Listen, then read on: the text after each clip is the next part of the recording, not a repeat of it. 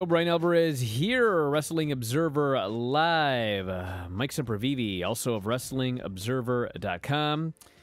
Got a lot to talk about here today. Becky Lynch is pregnant, which is wonderful news for Becky Lynch. Very heartwarming segment. The segment with her and Asuka was awesome. Asuka, one person told me that Asuka didn't know. I don't know if I believe that or not. I mean, I guess it could be true, but I mean, she was there for all of her spots. I mean, she got the belt, she left, she celebrated. I guess they could have told her, listen, do all of this stuff and then get back in the ring, and then Becky's going to tell you something. I don't know what the idea would have been, but one way or the other, it was very, very real moment. And then Becky goes backstage, and all of the wrestlers, they hug her. All the baby faces, by the way.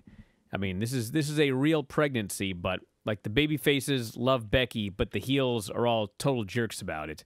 Except her husband, who's a heel. I presume he's not a jerk about it, but, I mean, he wasn't there to hug her. He was just there being disheveled all night.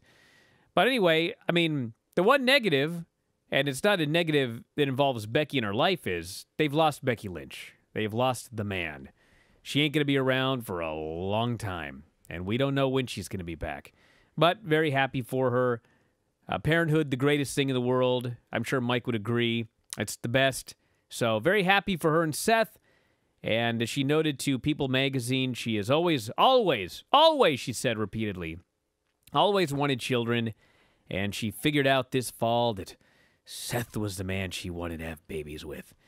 And she had this feeling in April, and she took a pregnancy test, and it came up negative. But she thought, no, I just have this feeling. And so she got a different kind of pregnancy test. I guess a digital kind. The kind that in all caps just says the word pregnant, if you are pregnant. And in fact, she was pregnant. And so that's where she has been. And that is the update. Asuka, your new women's champion. It was awesome.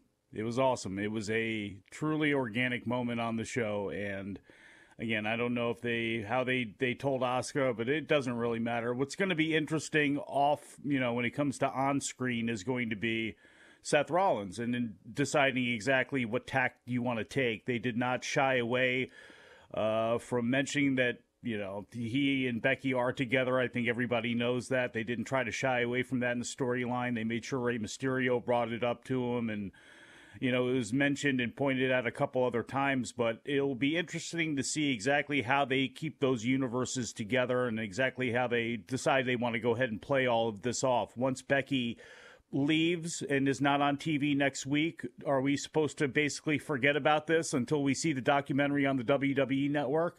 Are they going to incorporate this as part of Seth Rollins' new character? Is he so distracted now, trying to be the Messiah, trying to take all of this locker room on his back that he's carrying, and now he's got this to deal with? Or how exactly they're going to play this is going to be very interesting, including whether they just drop it like it's nothing and he moves on and we go on with he and Buddy Murphy facing the world, and we're never to hear about it again until 9 months are gone.